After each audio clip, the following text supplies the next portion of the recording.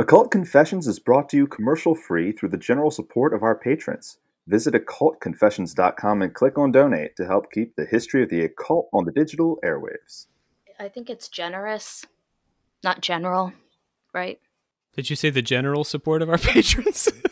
I did say that. Did I say that? I'm pretty sure, but maybe I just misheard it. No, good catch. I wasn't paying attention. I was getting ready for the opening.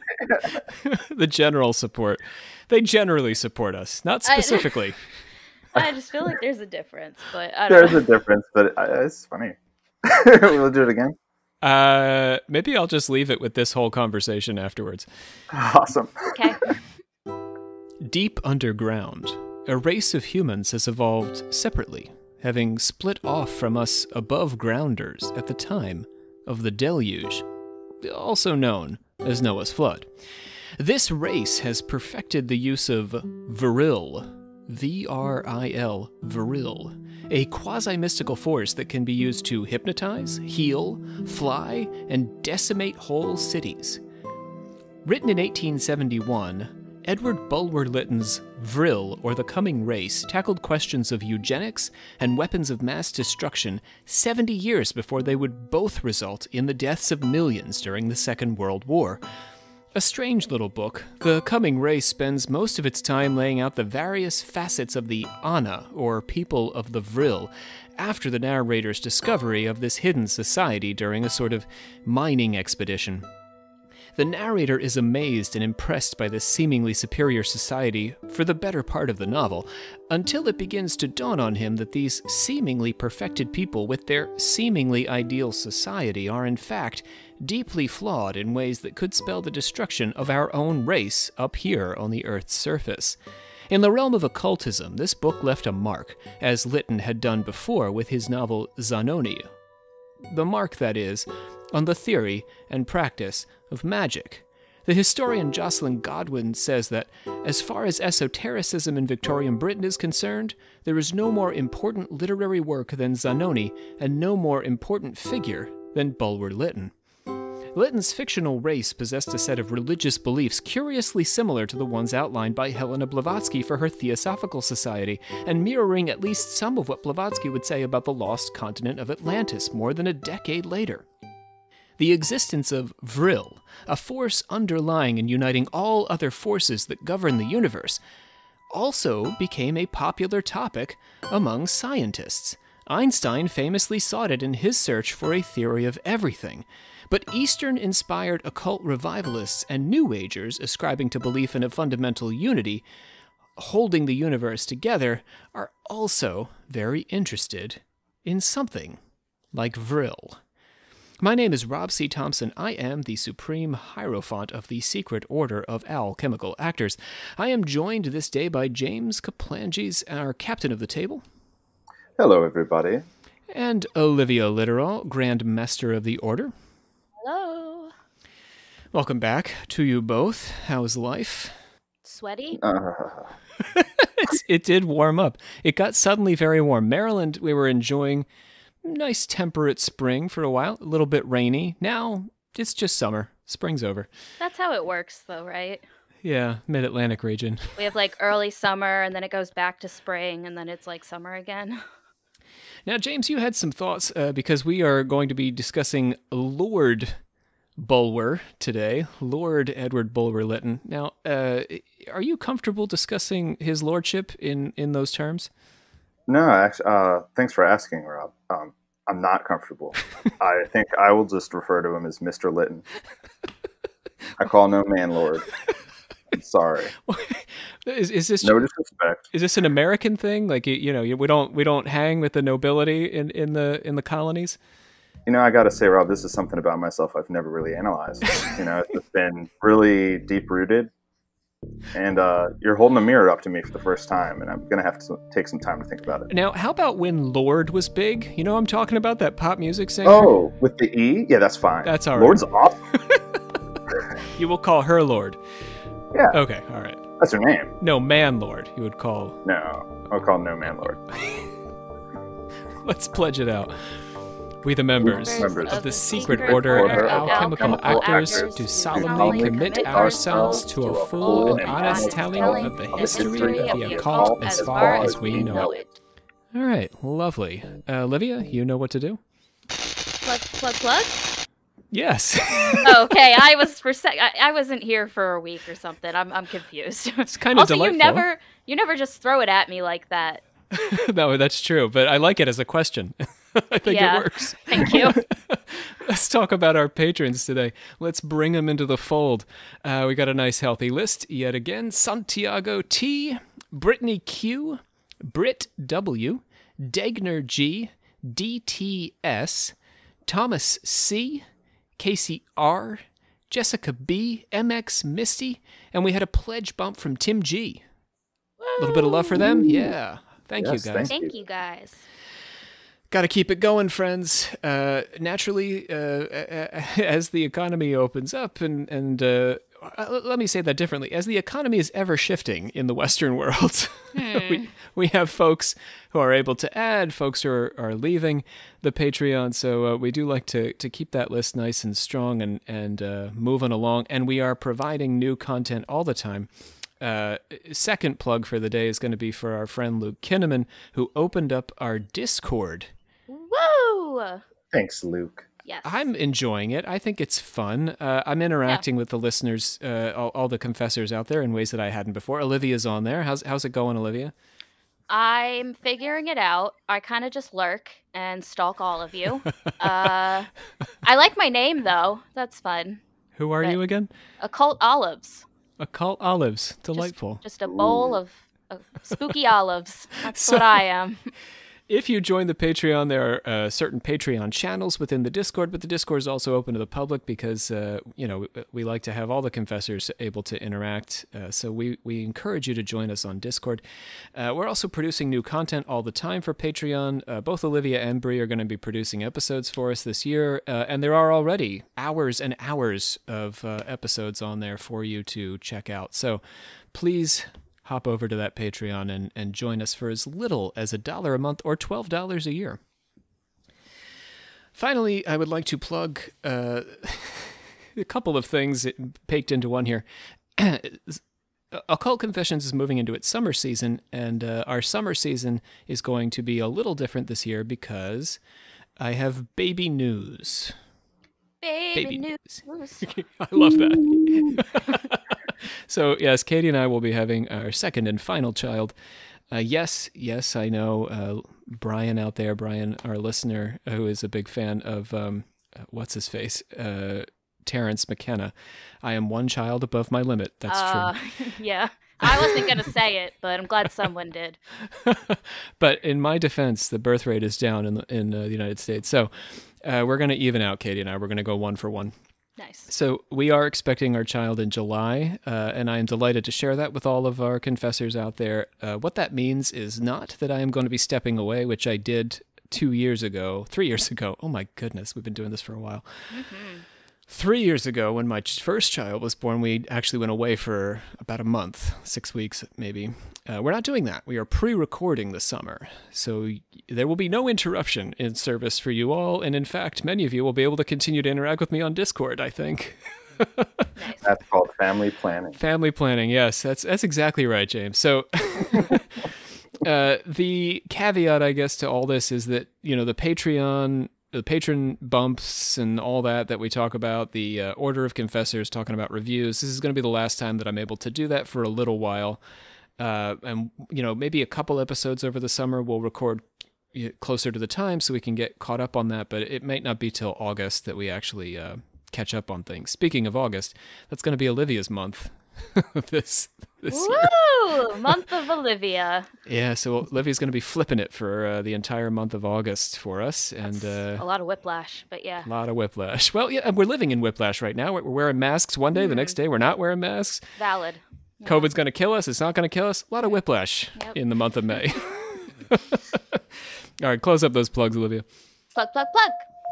All right, then. Let's get into Edward Bulwer-Lytton, shall we? Mr. Lytton. Mr. Lytton. As James would prefer. Eddie is one of the most important figures in Victorian occultism, who you've probably never heard of, in part because Lord Lytton was a man before his time. Lytton was born on the 25th of May, 1803. How about that? This is a timely episode.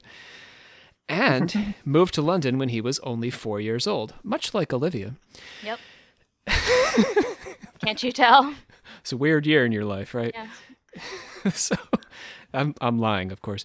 He ran successfully. He did not move to London. Olivia did. He ran successfully for a seat on the British Parliament in 1831 and was created a baronet in 1838, roughly the same year James was created a baronet. Yes. But James also doesn't like to be called Lord James. So, Rob, I just have one question. Yes. What's a baronet? Well, yeah, I can't really answer that. Here's what I can tell you, James. Because the nobility is a complex hierarchy, a baronet is somewhere between a king and what's on the bottom there? I mean, is it know. like a baron? Peasant. Is it a baron title? Yeah, you're called Baron. So he's the title, like Baron, Baronet, or like yes, something. yeah, he's it's Baron what- Edward Bulwer-Lytton. Oh, I see. Yeah, so we Like a call social status thing. yeah, we would call anyone a lord who is in the nobility, Ah. but his specific title would be Baron Edward, just like you have Count Dracula and Yes. I see. Count Great comparison. the Duke of Earl. Yeah, all those famous guys. Right. The Earl of Sandwich. So, a baron's just one of those. After a long break from politics, he became Secretary of State for the Colonies in 1858. That's not us, because we're not a colony by 1858 here in the U.S. So basically, India, mostly India. Although Lytton was certainly very invested in politics, his true passion was his writing. Lord Melbourne offered him the Lordship of the Admiralty during his 9-year stint in Parliament, but Lytton declined, at least in part because his interests were elsewhere than British politics. So that's a pretty powerful gig, being Lord of the Admiralty. He said, no thanks, I'd like to write books instead. This guy's priorities in order. Right? I could be a U.S. senator right now, but I said, you know what? I want to have a podcast. Yeah. That's exactly what happened. He knows what he wants. Yeah. It was the offer was made. I just said no. Yeah. I'm not into that. His literary contributions to the culture are perhaps best seen in phrases. He's contributed a number of phrases to our popular lexicon. Those include the classic Gothic opening, "It was a dark and stormy night." Oh. Also the pithy, "The pen is mightier than the sword," which is often mistakenly attributed to Shakespeare. Yeah, that's what I thought. Huh. Yeah. Yeah, I think I was taught that in school. Yeah. Lies. I think I got taught that in my Shakespeare class. Right. Yep, that's Lytton. Also, The Pursuit of the Almighty Dollar. That's him. And my personal favorite, The Great Unwashed. Oh, that's Yeah. gross. But the reason many of you are hearing about Lytton for the first time right now is that his literary reputation is somewhat fraught. His name graces a bizarre contest for the worst first line in an imaginary novel, referencing his now cliché but widely copied Dark and Stormy Night. What do you mean imaginary? So if you come up with the contest is you come up with an imaginary novel and you write the worst first line you could think of to start your imaginary novel. That's the whole And thing? That's the It's a contest? weird contest, yeah. And it's called the Mr. Lytton Award. Yes. Yes. That's pretty cool. Uh-huh. So mocking Lytton is, in my opinion, more than a little unfair. Scoffers gonna scoff, particularly when we're talking about occult-inclined writers and thinkers. Although Lytton is not generally regarded as a great novelist today, his creative contributions are substantial, particularly in the area of the literary occult. He arguably created a genre when he wrote the first occult novel, Zanoni, a book that popularized occult themes for a whole generation of magical practitioners in the late Victorian age. Lytton was one of a vanguard of cultural figures to popularize occult themes in the English-speaking world, paving the way for the occult revival with the Golden Dawn and Aleister Crowley and the Theosophical Society and everything that's come since. This guy needs some credit. We talked about Zanoni before, right? Yes. Yeah. In our first series. Right. Okay, that's why it's familiar. Got it. Yeah, Emma Harding Britton, who got an episode in our very Yeah. first series, was arguably knew Edward Bulwer-Lytton because she's from England before she emigrated to the United States, and she probably practiced in an occult circle with him. Didn't we talk about somebody who published that book? Zanoni? Yeah. Yes, we'll get there.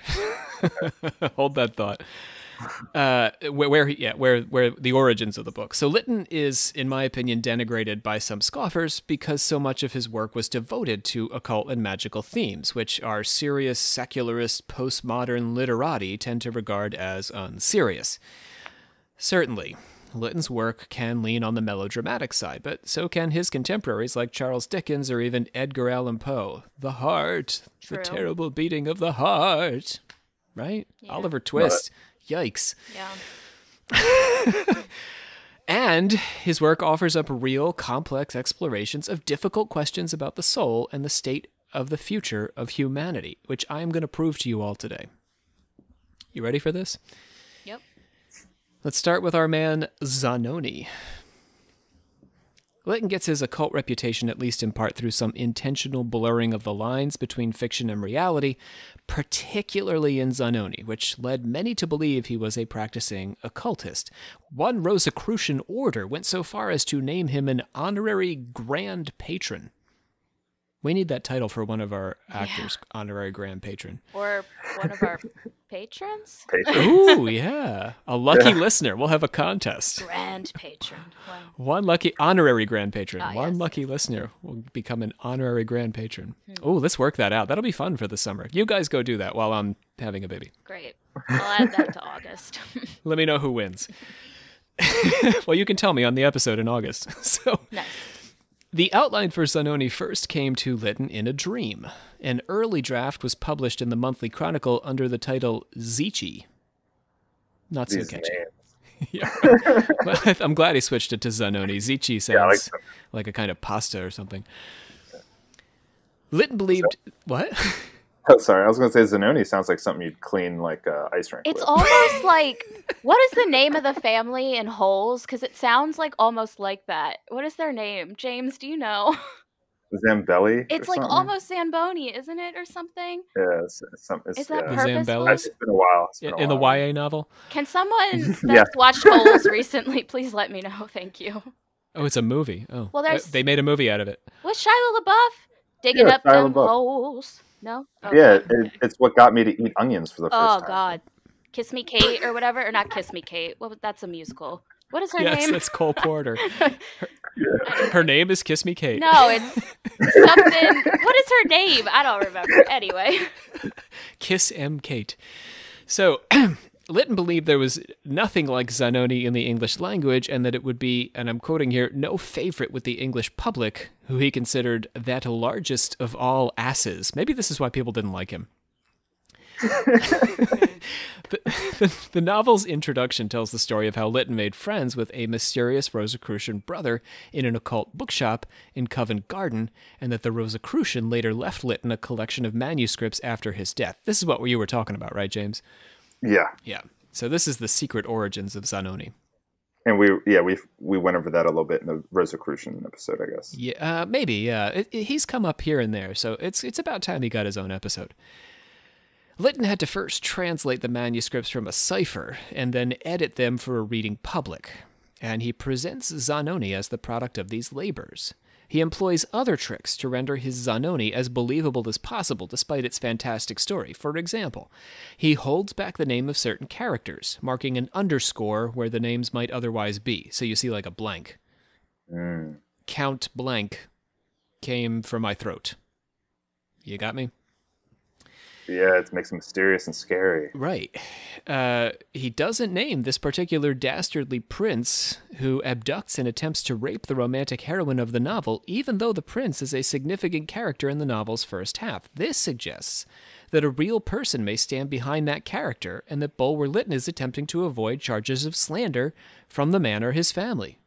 Right? If he was fictional, why would you disguise his name? More potently, he includes real historical figures like Maximilien de Robespierre and the other French revolutionaries, rooting the story of Zanoni in some of the actual history of the Reign of Terror in France. And he drops footnoted sources for the title character's various theories and practices, suggesting a real basis for the events detailed in the novel. So all this makes us feel like it's not just a novel. until we get to the end. So, for all these clever devices, the story is just too much for us to believe. Zanoni, the novel's hero, is an ancient Chaldean. James, you know about the Chaldeans? You're into ancient cultures. Oh, wait. From Chaldea? No, we just talked about them in my class. Did you really? No, we did. Oh my God. Oh, my God. This is my chance to prove knowledge, and I don't have it.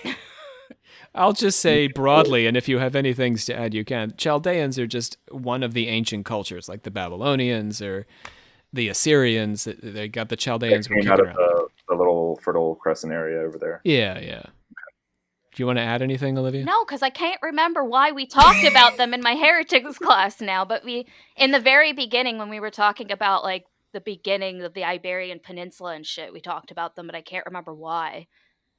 Well, if it comes to you, just shout it out. It won't interrupt me at all. I'll just keep going. Yeah, well.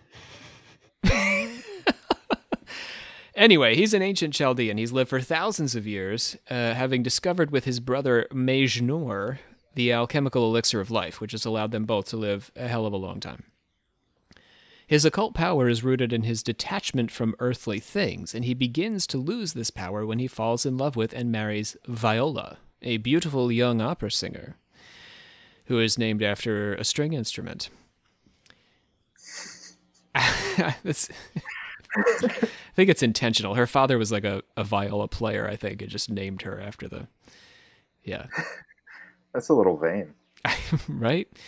I didn't name my kid Occult Confessions. So... Right? Occult Confessions Thompson. Oh my God. I still have a chance. Yeah, I could still do that. Yeah.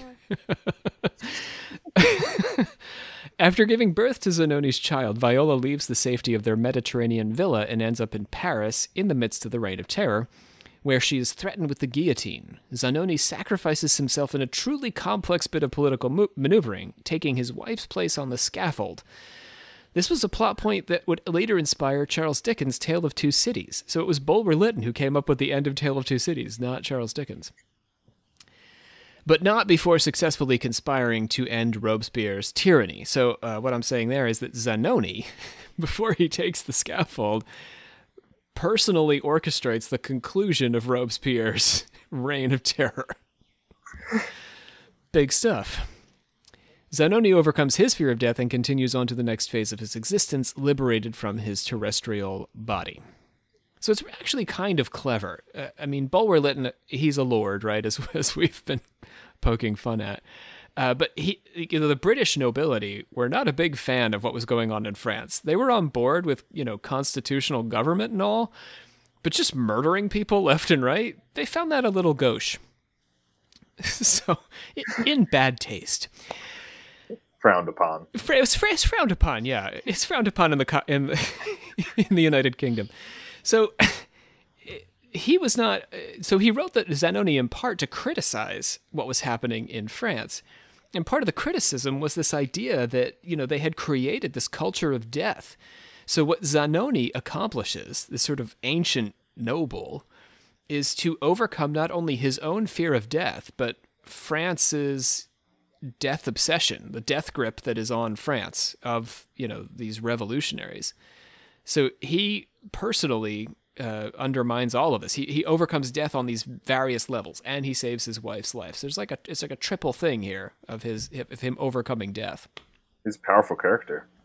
Yeah, I really do think Lytton he's an underrated guy. His books have there's just interesting intellectual puzzles in them like that. Like if you really think about it, it's a little goofy, but it's kind of clever.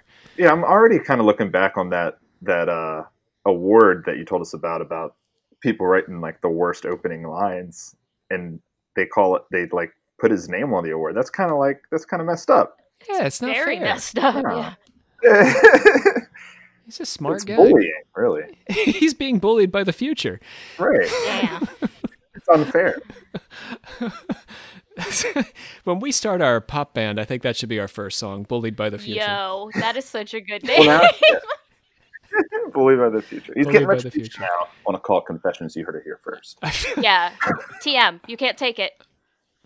I feel like when we start our alt-right pop rock band, Bullied by the Future is the Oh my perfect God. name of our first Our album. alt-right Right? band.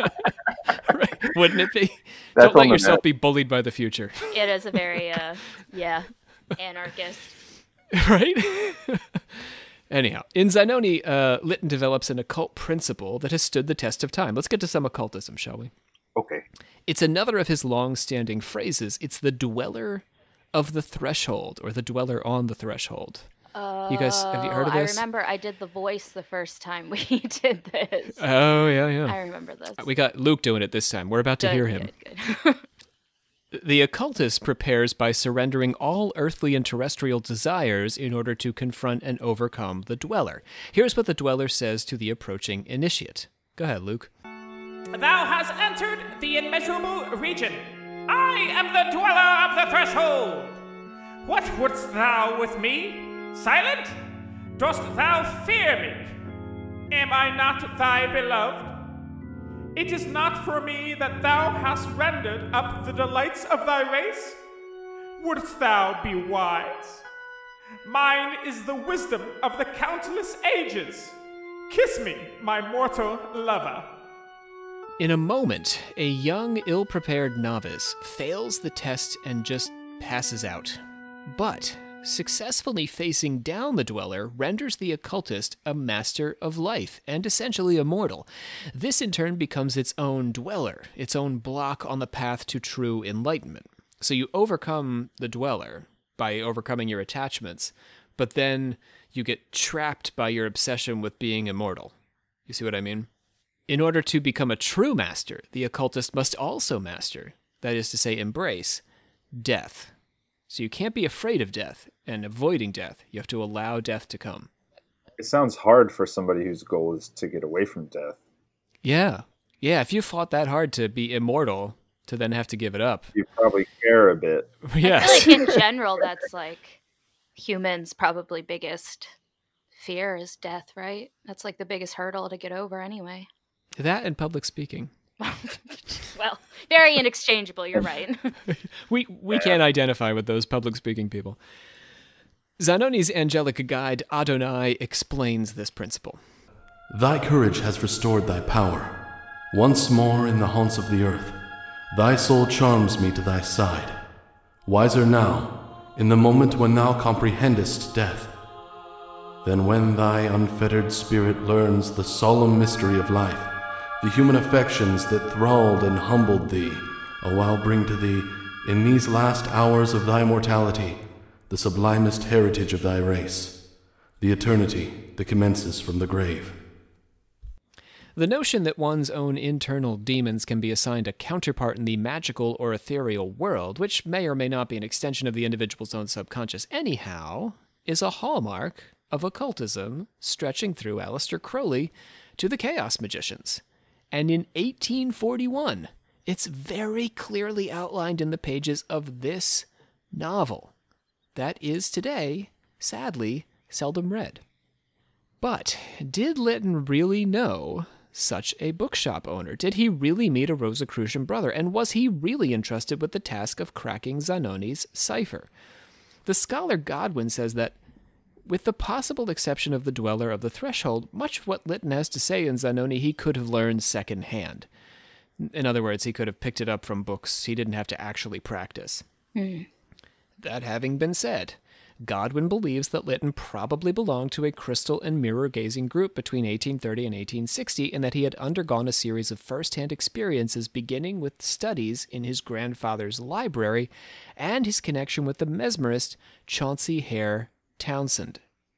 He met this particular character at his preparatory school. I can't name all the characters I met at my preparatory school. How about you guys? Nah, just the mesmerists. It's a blur, really. Yeah, all those mesmerists coming and going at preparatory school. My goodness. We were all educated in a ditch. The truth. Right. The mud people taught us. So, in his biography of his grandfather, Victor Alexander George Robert Bulwer-Lytton, 2nd Earl of Lytton. Yes. Yes. With full access to his namesake's letters, pretty much agrees with Godwin's conclusions. First, the 2nd Earl of Lytton says that according to his grandfather, Debbie, the old magic bookseller in Zanoni, was a reality. He is dead. He goes on to say, I have ample proof that his study of occult subjects, meaning Granddad's study, was serious and discriminating, and that traces of this bent of mind should be apparent in his books is natural enough. He certainly did not study magic for the sake of writing about it, still less did he write about it without having studied it. So, a couple of sources telling us that we have a real occultist on our hands. Lytton spent some time investigating spiritualism, mediums, that is to say, communicating with the spirits of the dead. This was then a craze in the United Kingdom, and it had started in America. Lytton, however, was unimpressed. They profess to be spirits of the dead, but I much doubt supposing they are spirits at all, whether they are not rather brownies or fairies. They are never to be relied on for accurate answers, though sometimes they were wonderfully so, just like clairvoyance. Altogether, it is as startling. In general, Lytton was more willing to believe in non-human spirits than human ones. These spirits in his mind suggested a much older tradition than the newfangled phenomena of spiritualism. There may be intermediate beings of mixed nature, not deliberately evil, nor steadily benevolent, uncertain, and only able to get at crude and imperfect rapport with humanity. There are agencies of communication which no philosophy has yet solved, but which bear out the universal and immemorial traditions of mankind, and are analogous to the boasted powers which the philosophical magician of old assumed. Death for Lytton is an insurmountable and inevitable part of living, and as Zanoni demonstrates, fear of death is no reason to pursue an occult program. Lytton is suspicious of systems that separate human beings from the pain and passion of their lives. The cycle of life and death and the desires that pull us from moment to moment and quest to quest are central to what it means to be human in Lytton's various imagined universes. Zanoni is trapped in a kind of prison of immortality before he allows himself to love a woman deeply and truly enough to sacrifice himself. Zanoni's love for Viola liberates him from the trap of eternal life, freeing him from his material body. To attempt to get above or beyond the passions of this life, as some Eastern religions, most famously Buddhism, tend to teach, is in Lytton's view a foray into a pipe dream or illusion. The seemingly liberated is just imprisoned by other means. Ooh, yeah. That's deep. Before we go on, I think it's interesting. I actually didn't have this thought while I was writing this, but we have to bear in mind he was a minister to the colonies, right? Yeah. India. So I'd imagine he's been there? Yeah. So, I mean, he had a lot of relations with India, and I can feel a lot of Indian philosophy in here. I mean, the notion that the sensuous or sensual is part of life, that we need to be fully immersed in the sensual and, have a responsibility to society and a responsibility to the spirit. That's a very Indian idea, very Hindu idea. And then, like I'm talking about with the Buddhism here, there's a lot of Indian philosophy in Zanoni and in The Coming Race. Shall we go to The Coming Race? Why not? I'm ready. It's coming. It's just an early version of the Kentucky Derby. What? I believed you for a second. I thought you were telling truths. God. Well, we got the Preakness right here in Baltimore. Okay, so no, for real, the coming race, the word race here refers to a race of beings. It's really the coming species, because they're not just a race of humans, as we'll find out. All these ideas are clearest in one of Bulwer-Lytton's final works, published 3 decades later than Zanoni in 1871. This is called The Coming Race, which was later retitled Vril or The Coming Race. So the concept of Vril, I know that many of our confessors are hearing this for the first time. It was a very influential idea in 1871. It took on a life of its own. So much so that they would retitle the novel, brand it with Vril. I kind of like that. It's like a choose your own title. Yes. Like Vril or The Coming Race. Like, which one? And, believe it or not, I was doing research for an episode much later in the year, and it was a conspiracy theorist was talking about Vril and how aliens manipulate Vril for various purposes. So it's still kicking around out there. Are you about to explain what the fuck you're talking about? What's Well, Vril? I kind of did at the beginning, but yes, I will. Okay, because confusion here. Well, hold your horses for a second, because I got to get you into the story. Okay. Hold your Kentucky Derby horses. I'm holding them. and don't dope them up with any of those steroids. My hat in my other hand, my drink in the other. We're good. You got horses in one hand, hat, drink. You got a lot going on. Yeah. And we're talking about Vril. So the story starts when the narrator visits a mine and meets a mining engineer who has discovered a secret road lit by gas lamps deep inside the earth. So imagine that. Nope. I'm a James. That's an immediate no. Like, James is digging down in his sandbox, and all of a sudden he comes across this road that's been lit. I just turned around. I'm not playing anymore. He said this didn't happen. The engineer, worrying that this might be gnomes or fiends, is much like James and refuses to go any further and returns to the surface. That's the fear. Those are There's top the fear. two. Got it. Yep. But the narrator, who Lytton never names, I think that's true. We'll find out if I'm right about that as we keep going. These 19th century guys. So the narrator talks to the engineer and gets the engineer to go back with him. But the engineer should have listened to James from the future. The engineer takes a bad fall during their descent to the bottom of the chasm and dies. Oh, okay. But nothing is wasted on the journey to the center of the earth, because immediately a giant alligator-like reptile emerges and eats the engineer and scares the narrator off. No. Okay. That's what I knew was going to happen. I knew it, and I didn't want it to be true, and it happened. The narrator, nursing a head wound, proceeds alone into this underworld, approaching the building and witnessing species extinct since the deluge, aka Noah's flood. A humanoid figure approaches. It reminded me of symbolical images of genius or demon that are seen on the Etruscan faces, or limned on the walls of Eastern sepulchres. Images that borrow the outlines of man and are yet of another race. It was tall, not gigantic, but tall as the tallest men below the height of giants. Its chief covering seemed to me to be composed of large wings folded over its breast and reaching to its knees. The rest of its attire was composed of an undertunic and leggings of some thin, fibrous material. It wore on its head a kind of tiara that shone with jewels and carried in its right hand a slender staff of bright metal like polished steel. Why is this like literally Journey to the Center of the Earth? Like, I'm so confused. There's similarities for sure, except it gets super magic pretty soon. Yeah. I don't think The Rock got that magic. Was The Rock in that? I just assumed. I don't even know. I believe so. If it's about digging down through the rocks, you ought to have The Rock. Okay. It's terrible. It's terrible. Please cut all. Love it. Nah, I'm keeping it. Okay. The beardless face. So the man is beardless, by the way, much like The Rock. Sphinx-like, endowed with strange and mysterious powers, inimical, says a 19th century word, inimical to man. Equal? Is that what that means? What is inimitable? No, it's beyond us. It's beyond us. We don't have these kinds of powers.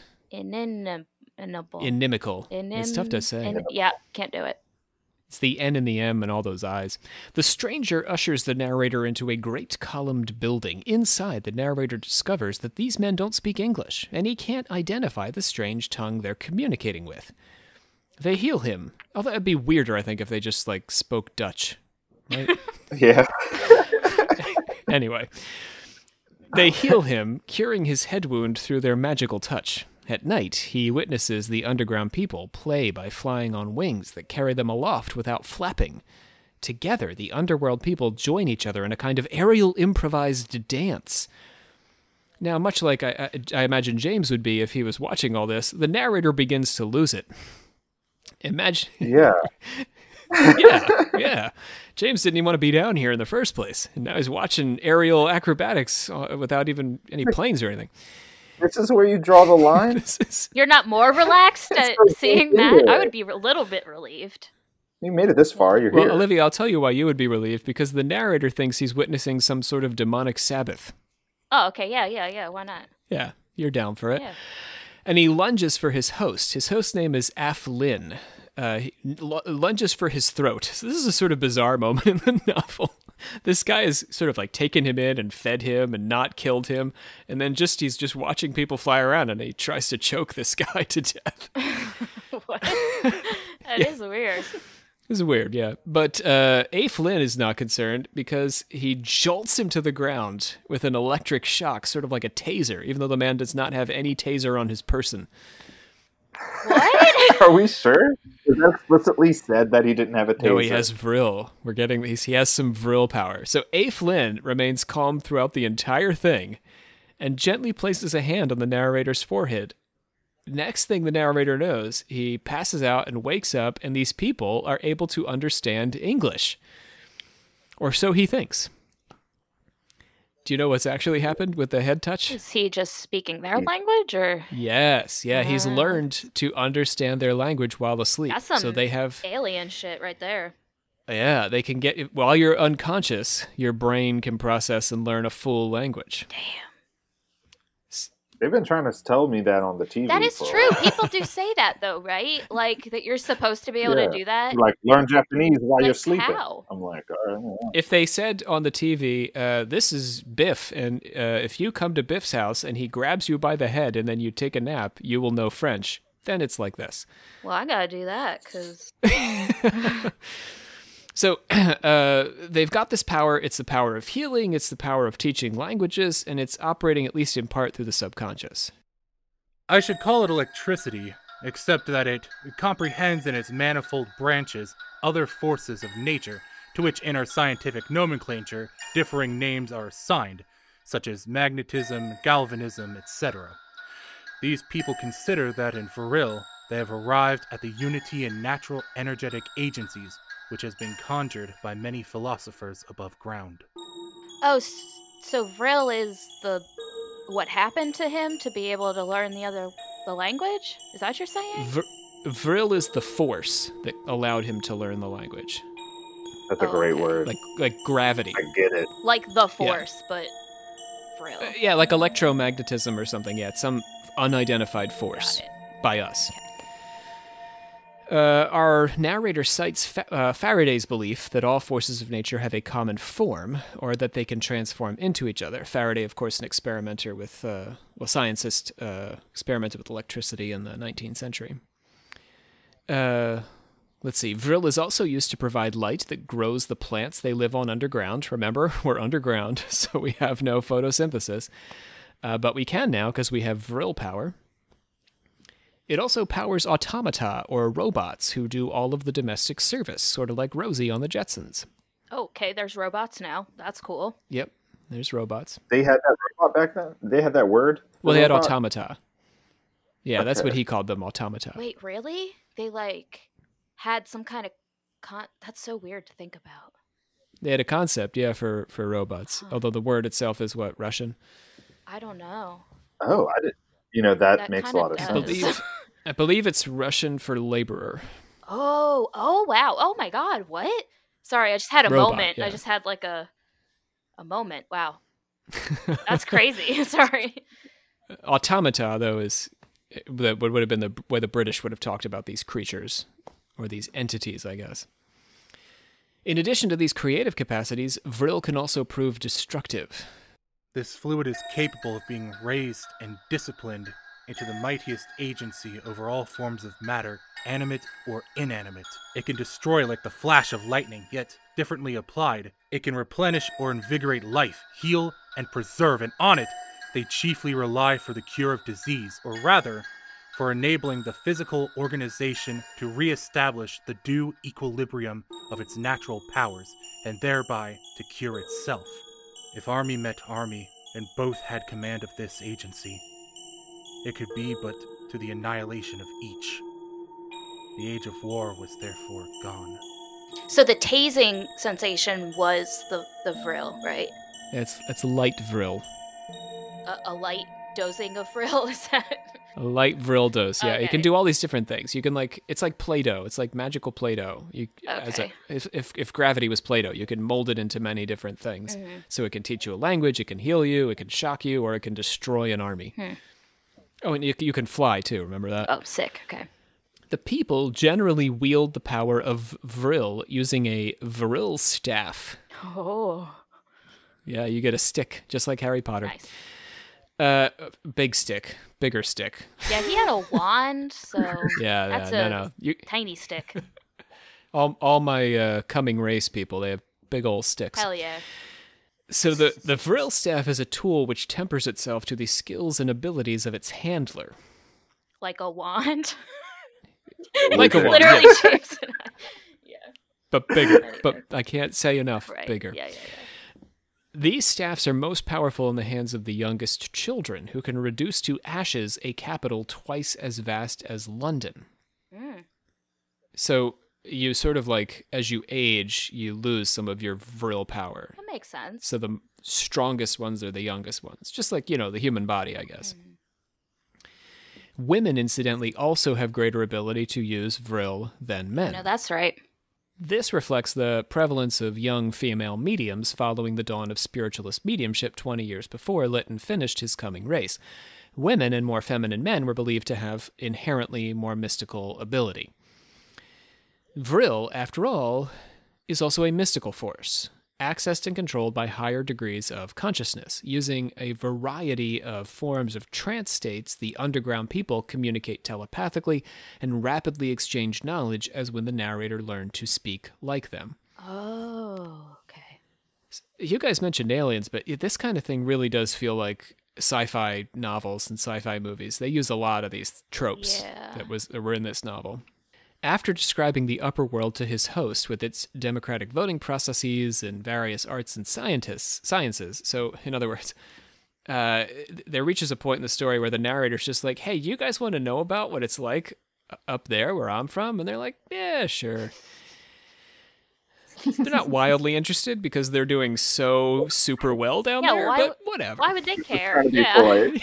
They're being polite. Yeah, like somebody wants to show you pictures of their, living room or something. Look, we redesigned the whatever. Oh yeah, no way. Can't wait to see that. Look, I made a tart last night. Whatever. So they're being polite. So he starts to describe democracy to them and art and science, which of course is ridiculous because they have magic. So yeah, what? They're not going to be impressed by Newtonian physics. But so after his host hears him talk about all this stuff, he makes him promise not to share it with anyone else without his permission. Then they seal the promise by the host placing the narrator's hand on his forehead and the host placing his hand on the narrator's chest, which incidentally is what I would like us to do from now on in the Alchemical Actors. It's going to be a little awkward at first to know who's supposed to do what, but, we'll get over it. Once we get the hang of it. Yeah. Yeah. Once we get the hang of it, doing it in front of people who don't know what we're up to, it'll be really impressive. Some people are just head people, some people are heart people. You got to figure it out. Right. It'll look like we've been doing it for years. Okay, so this is the ways of our people. This promise is largely for the narrator's own good, the promise not to share anything that he told about the upper world. Since the underground people, if they heard about the society the narrator has traveled from would regard him as a barbarian. Yeah. I don't like that word. Barbarian? Yeah. What would you prefer? Like a moron. I feel like those are different connotations, but, Yeah, there can be very intelligent barbarians. Yeah, like, there's, I don't know. Like the Visigoths. Isn't like the etymology of the word like that? It sounds like their like language sounds like bar. Yeah.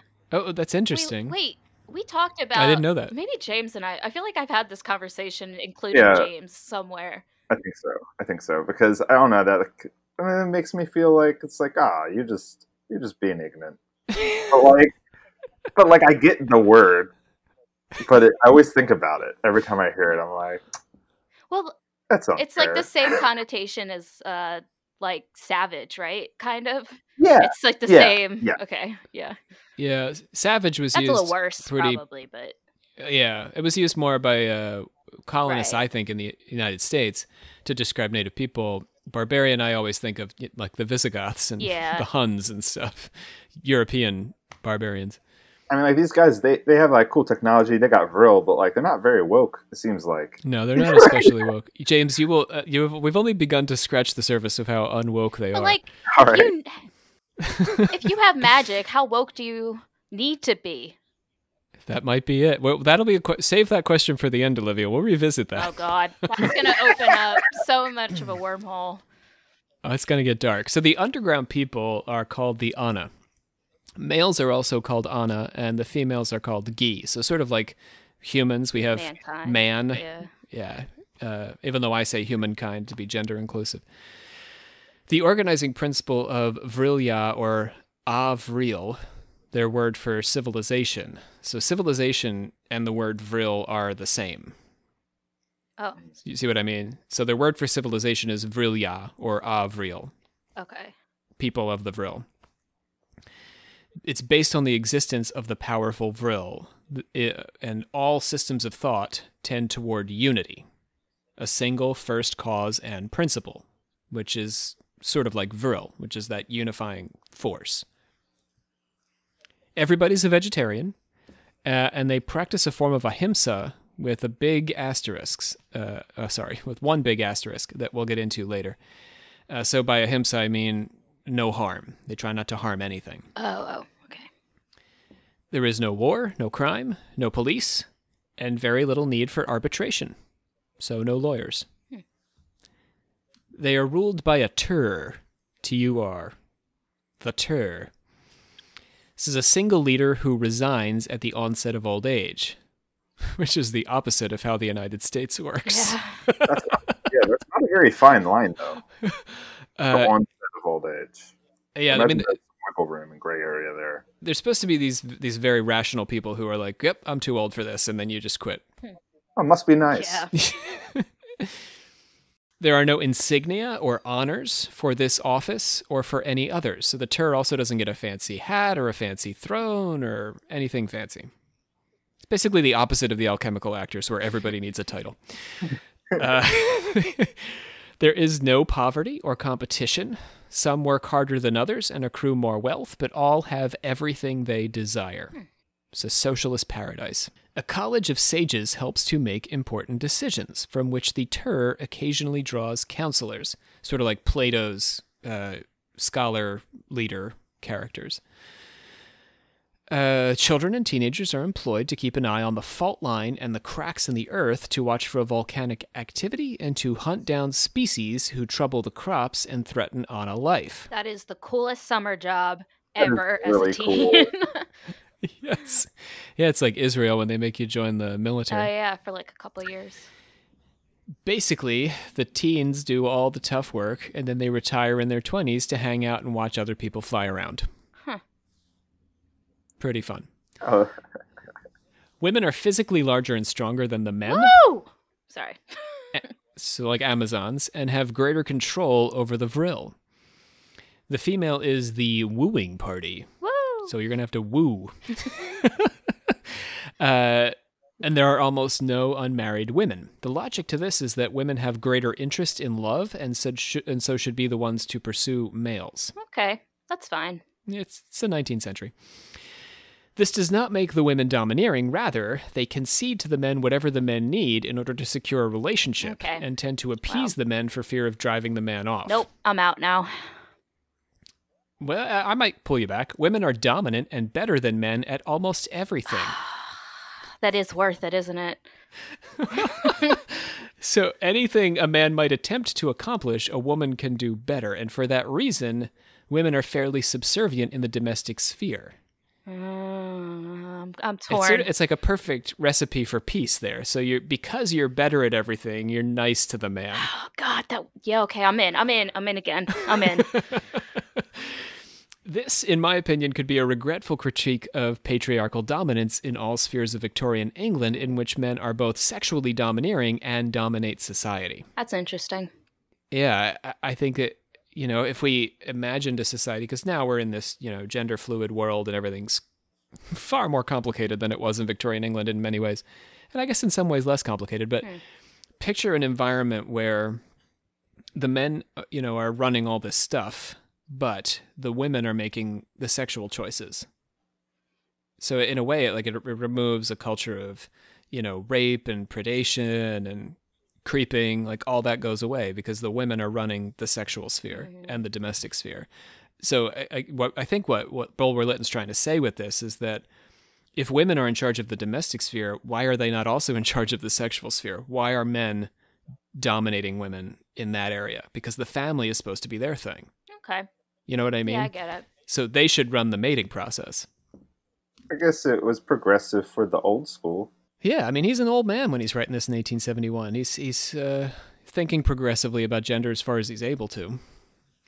Strict gender roles and conservative marriage laws, we have to remember, played a powerful role in Victorian society, and Lytton himself had a fairly complex and dark relationship with Victorian social codes surrounding marriage and gender. So while I just said nice things about him, this is going to go badly. Oh, God. Getting back to his biography. So this is his life, Bulwer-Lytton. In 1827, he married Rosina Doyle Wheeler against his mother's wishes. They had 2 children before separating in 1833, and then they divorced in 1836. The reasons for their separation may have included Lytton's infidelity, also his political career, which pulled him away from house and home. Rosina published a book-length satire that was clearly at Lytton's expense and spoke out against his candidacy when he ran for public office. We can't imagine that in the U.S., an ex-wife getting involved in a political race. Lytton threatened her publishers, cut her off financially, denied her access to her children, and finally had her committed briefly to an asylum. What the ever-loving is that? That's some 19th century shit right there. Oh my God. Before a public outcry brought her home again. Oh, If he had social media, he would just made a post about it. He'd been done with it. Oh, God. So there was actually a protest campaign to bring the woman home. But yeah, we have to bear in mind, maybe I've said this on other episodes, that it was very easy to commit somebody in the 19th century. For sure. The Yellow Wallpaper is like a huge short story that I feel like everyone in college has to read because of that. Women in particular, it was very easy to commit a woman. Because frenzy and or hysteria an older relative. and all that bullshit, yeah.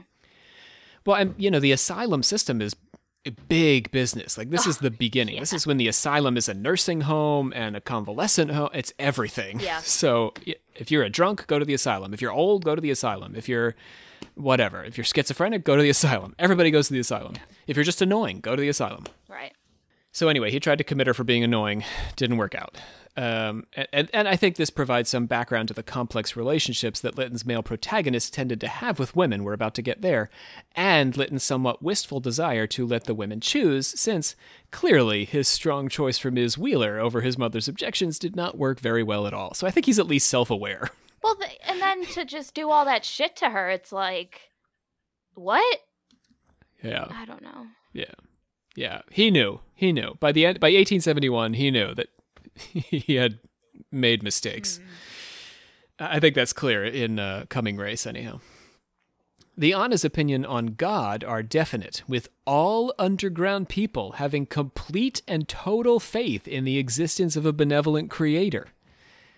Which I think is the opposite. If we think of this advanced sci-fi society today, they would be atheists, right? Yeah. But for Bulwer-Lytton, it's the foregone conclusion that they just have complete faith in God. They were like monotheist, just one God.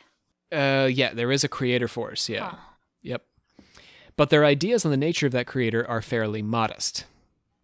Since a finite being like an An cannot possibly define the infinite, so when he endeavors to realize an idea of the divinity, he only reduces the divinity into an An like himself. During the later ages, therefore, all theological speculations, though not forbidden, have been so discouraged as to have fallen utterly into disuse. So because they could only think of God in human terms, they just gave up. Okay. God exists, but we can't say anything about God. It's basically my ideology. Yeah. Right. Yeah. I get that. That's relatable.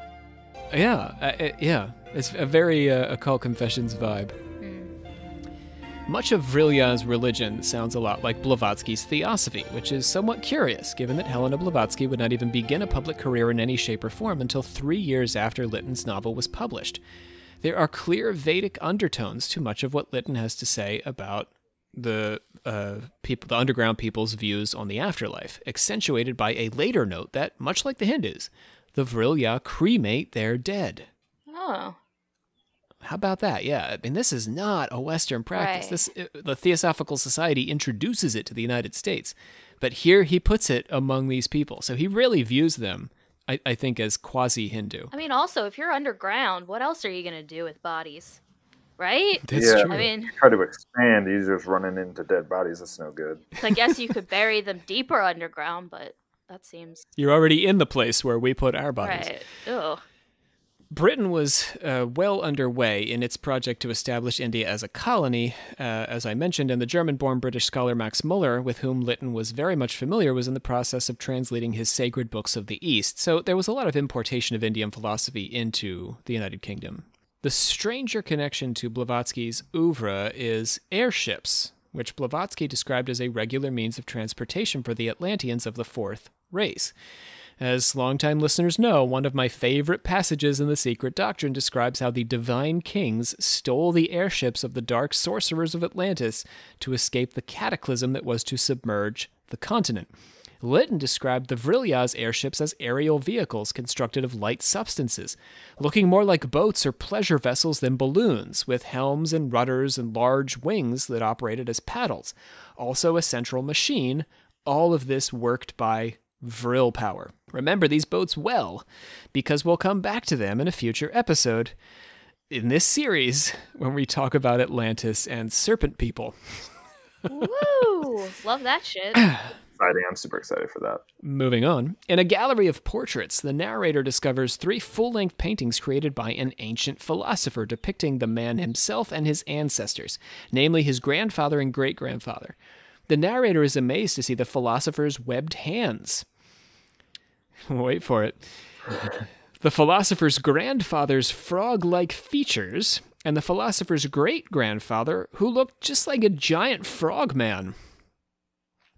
Okay. Among this particular philosopher's many pithy sayings is, "Humble yourselves, my descendants. The father of your race was a twat." Oh, All no. right. Twat in this context means tadpole. Is that where that comes from? Yeah, but believe it or You're not. just calling someone a tadpole? Pretty much. Incredible. Absolutely incredible. British people have the best, they just say the best So- things. Is that kind of like saying somebody's immature? You're a twat, yeah. Oh, okay. Yeah, I guess. You're like yeah, a young yeah. baby, a baby frog. Baby frog. I've never had context for it. No. In ancient times, philosophers wrangled over whether the On people were descended from frogs or whether frogs represented an evolutionary improvement over the On. Think about that. Frog's pretty cool. Are the underground people descended from frogs, or are the frogs descended from the underground people? That's a new one. So this is the logic here. Frogs are not only better swimmers than the On people, but they are more adaptable by virtue of their being amphibious. We're not amphibious. Wouldn't it be cool if we were amphibious? It would be cool. I've been complaining about that for a while. That one History Channel documentary tried to tell us we were all related to mermaids, so... Right? Yeah, they got people believing that. My father-in-law believed that. Oh, yeah. People really did. I had to point out at the end how they... Anyhow. Yeah. They were also just better to hang out with, frogs. Right? Come on. Who wouldn't want to hang out with a frog? Yeah, okay. They're pretty chill. It's the whole premise of the Muppets. Have you seen this? The frogs fighting for like a tree branch or whatever. They'd be fighting. They just kind of wrestle around. Like, And then what happens? They're incapable of hurting each other. So then it's kind of like, okay, you did better than me. I'll go over here. Oh. So historically, among the On people, the issue of whether they were descended from frogs or whether frogs were descended from them led to war and rule by despotic frog people before Vril was discovered and the On decided that it didn't matter one way or the other. Like their ambivalence about the nature of God, the Vrilya are content to give up most philosophical and historical arguments on the basis that it doesn't matter much since they've perfected society. So who cares? Yeah, okay. Take that, history professors. Take that, history podcast. Whether frogs evolved from them or they evolved from frogs is a question they're just going to leave unanswered. So, The Vrilya, as I guess I hope you're picking up, are intensely averse to contention or argument of any kind. If the Ter comes across a question he can't answer, he puts it to 3 members of the College of Sages, but they do not debate the issue. They draw lots, and one of them resolves it. I kind of like that for some reason. Yep. I would love it if we answered questions that way. There's an argument going on right now in higher education about whether or not admission to Harvard and Princeton should be done by lottery for the same reason. Oh. Really? That all the people who apply are basically equally good and can all get in, so why are we acting like there's any difference between them? People would lose their ever-loving minds if they made that a lottery. But could you imagine going through high school and not having to, like, live like an admissions director at some college wants you to live? Yeah. Right? Yeah. It'd be an improvement on society. Anyhow. Debate leads to argument. Check out the Chronicle of Higher Education. Those of you who want to know more about this argument, it's been going on for weeks now in that publication. So debate leads to argument, and argument does not produce the best solution since people simply commit to their own opinions, forming a camp or a faction, as is happening in the Chronicle of Higher Education, rather than seek the best solution. This is the argument. So one person is preferable to make any controversial choice in order to avoid another controversy. So if it were the 3 of us, we'd just be like, okay, today Olivia makes our decisions. Tomorrow, James will decide. And then Rob will decide. And we just rotate. That's really nice. No argument. Can't argue on Olivia's day. It's Olivia's turn. That's so funny. I accept that, Olivia. Yeah, I mean, I accept James is ready to live that way. I think it'd be fun. It'd be like Always Sunny when they have, like, Mac Day. Oh, or... yeah, they're okay. Oh, yeah, It'd be like yeah. It that. would be just like that. Yeah, but Yep. more democratic? I don't know. Hopefully more productive. Yeah. So, like philosophy, fiction is considered an antiquated and useless pursuit. Literally all the topics of today's podcast. Although the narrator's host's wife is described as passing the time by reading ancient romances. Stories of people tragically suffering as a result of their intense passions are difficult for modern Vrilya to relate to, and impossible for them to conjure, given how placid their lives have become without conflict or hierarchy. Furthermore, there's not much motivation for Vrilya to make art of any kind, since there's no desire for fame among their people. Oh, that's interesting debate. Art, it seems, at least in this world, is made by people seeking contentment, and not people who have achieved it. So if you're content, you have no reason to make art, and these frog children are just too chill to write a good spaghetti western. Are they saying, like, art is inherently, like, materialistic, or, like, it's more about ego? I don't disagree on the principle that art is about conflict. Or storytelling is about conflict. He's also in Victorian England. Yeah. Mm-hmm. And it's like he's an artist, which is weird. Like, he's a writer. He's saying in part that art is about fame, yeah. Yeah.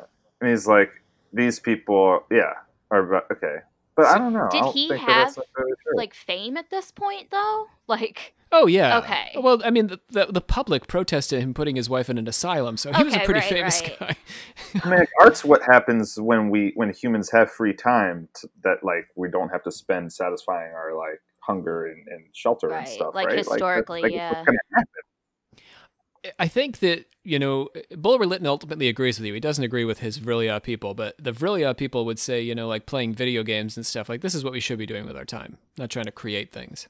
Oh, okay, I see. I've lost the argument there. With he was talking about the Vrilya. Yeah, it's not really, it's not Bulwer-Lytton himself per se, because, for no reason.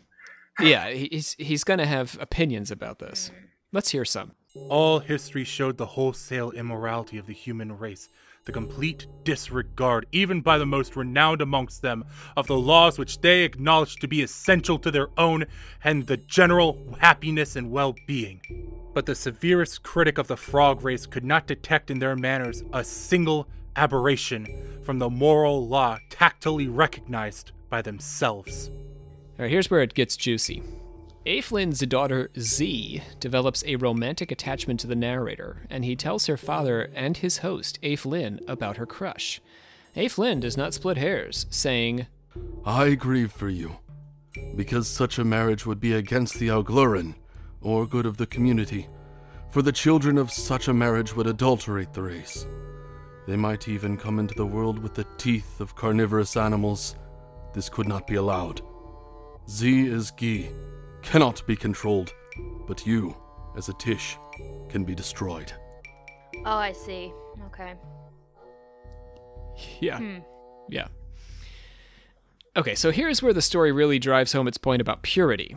Intellectual purity, spiritual purity, and genetic purity. The staid tranquility and homogeneity of these underground people is, as I think Olivia and James have been unpacking here, sort of a nightmare. The virtuous and peaceful life of the people, which, while new to me, had seemed so wholly a contrast to the contentions, the passions, the vices of the upper world, now began to oppress me with a sense of dullness and monotony. Even the serene tranquility of the lustrous air preyed on my spirits. I longed for a change, even to winter, or storm, or darkness. James was sort of getting at this when, right? Like, what is life without art? What are we doing? Yeah. I suggested playing video games, but who the hell would make them? That's a good point. Right. It's also tying back to that same premise of like kind of you escape one thing to build like a new prison for yourself. Like it's like, oh, like they've transcended these things that we struggle with, but then it's still like there's still stuff to work on. You've created a new issue. The great feelings that motivate us to solve or explore terrific mysteries, to create something truly beautiful or podcastastic, or to love and be loved profoundly, regardless of obstacle, do not seem to move these underground people. In fact, they are generally unmoved by anything and strive to remain unmoved. This is perhaps why the narrator, a stranger in this strange land, proves so desirable to his host's daughter, as well as the daughter of the community's leader. Z makes arrangements to marry the narrator through a promise to have a sexless soul union. Okay. That's fun for a lot of people. I do think there are a lot of people involved in sexless unions, but I don't know if they would characterize them as fun. Well, I guess I'm thinking like asexual people. This would be chill. Well, yeah. This is like a ideal, small group. Really, for a lot of people. Yeah, here you go. This union, because sexless, would not pollute the race.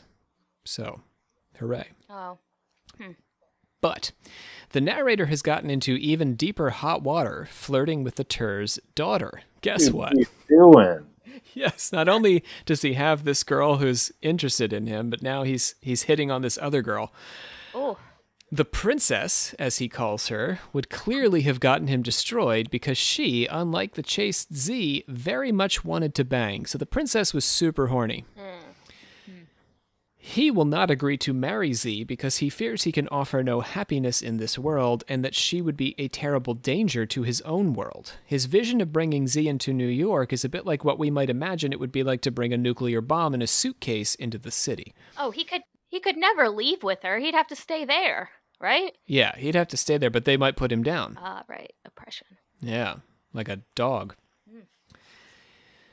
Even if we, the nuclear bomb analogy, by that I mean, even if we brought it into the city without the plan to detonate it, the fact that we have it there at all seems very irresponsible. Okay. Yeah.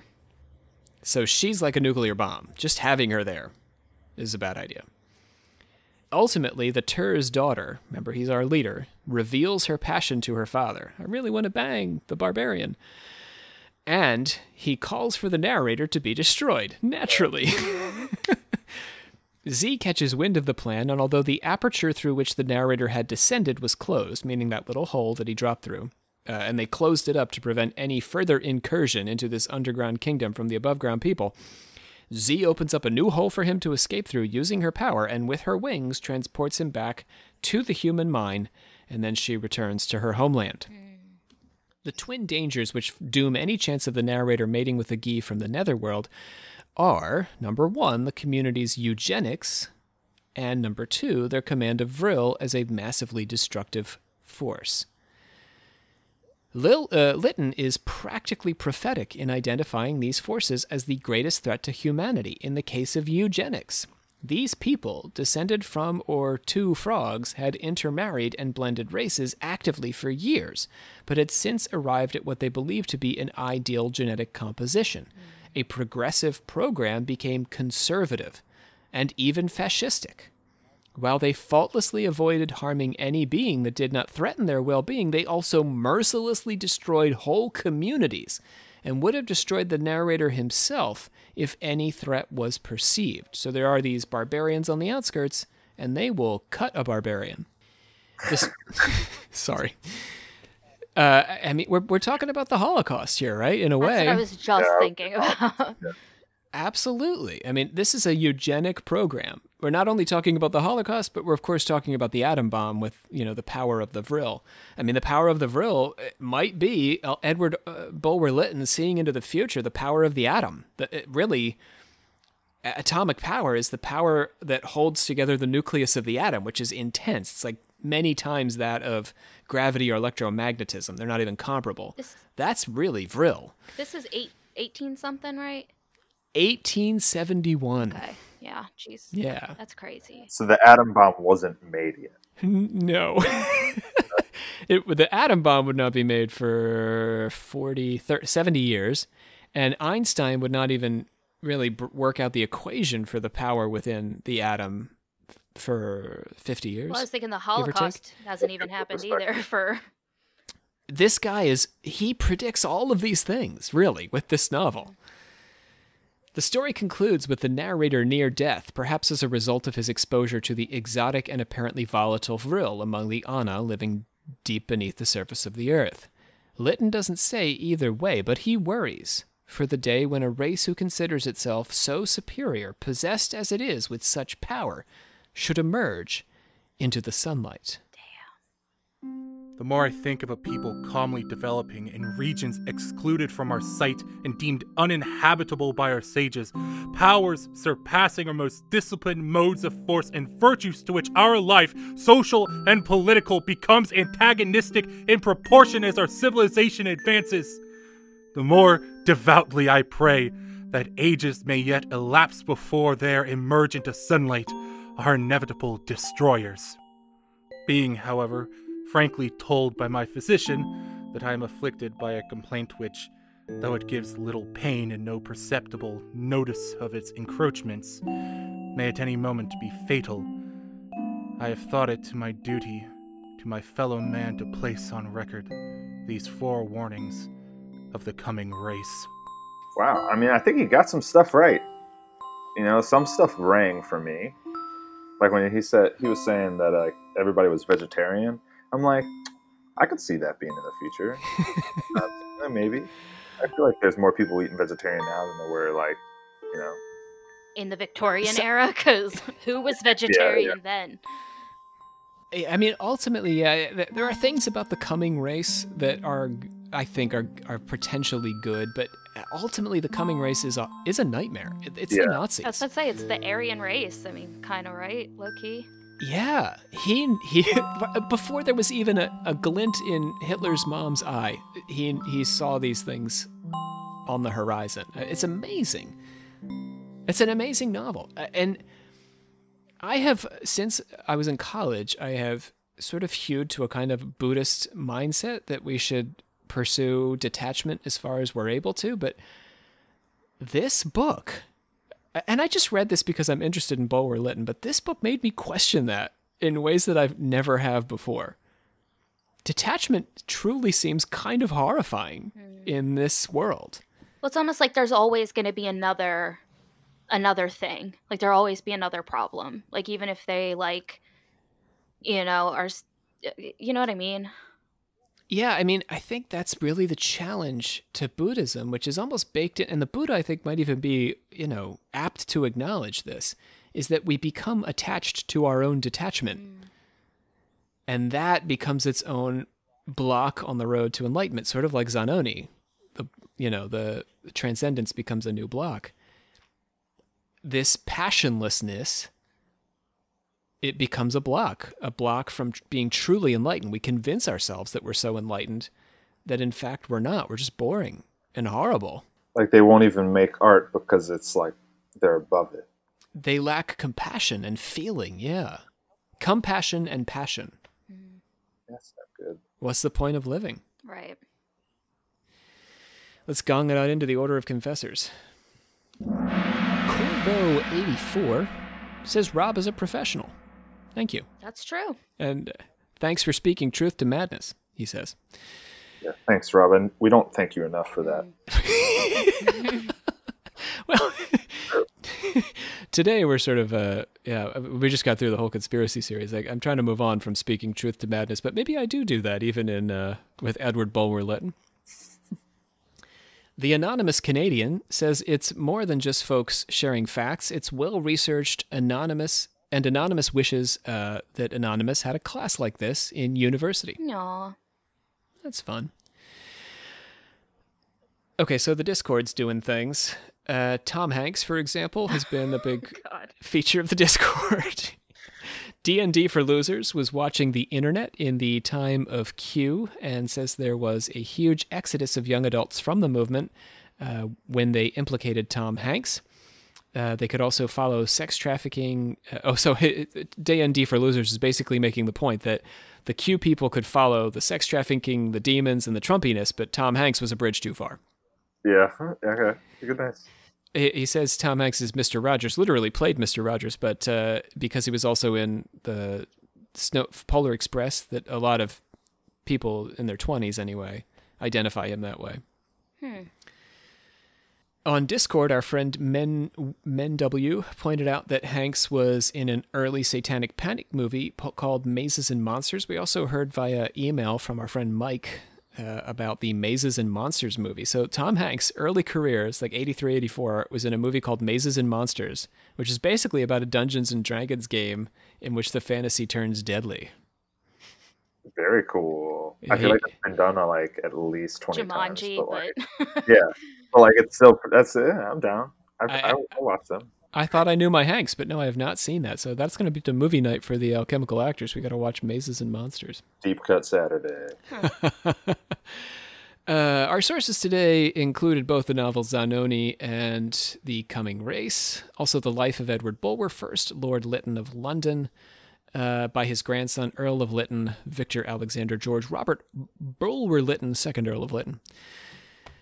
Hey, all right, Olivia, get us out of here. I hereby adjourn and declare closed this meeting of the Secret Order of Alchemical Actors till such a time as we get together and do it again. We got so many people doing voices for us today. We had Brandon Walls, we had Luke Kinnaman, we had Andrew Mims, we had Sean Priest, the whole Voice Boys crew. Boys! We want to thank all those friends. We want to thank all of you for listening. My name is Rob C. Thompson, joined today by Olivia Litterall, Grandmaster of the Order. Goodbye, beautiful people. Captain of the Table, James Kaplangis. This was fun. Let's do it again.